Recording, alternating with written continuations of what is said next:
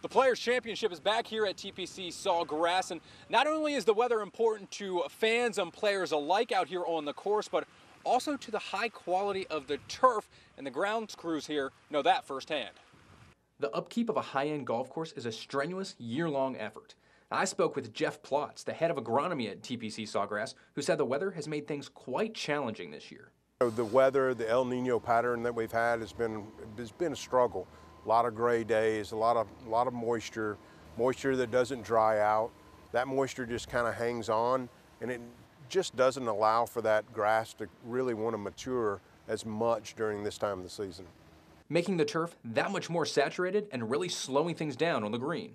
When a golf course is soft, the ball doesn't release as much on the fairway. You know, on the greens, they're not getting a lot of bounding shots onto the greens.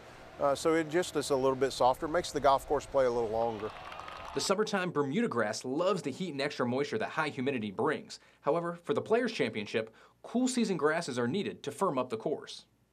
We overseed that in October with a ryegrass blend, and that's what you're seeing right now, that's brilliant green. And with over 17 inches of excess rainfall captured at the course in 2023, good cultural aerification and top dressing practices are essential to keeping water moving within the grasses. In June is when we're doing a lot of major cultivation out here. We constantly are top dressing with light applications of sand across all surfaces during the summer months when we're actively growing. Our somewhat mild winter also made things difficult on the grounds crews. The lack of frost and cold weather inhibited the cool season ryegrass from maturing to totality this year. But thanks to the 100 workers employed on the Sawgrass grounds, the course will be ready to go for the Players' Championship.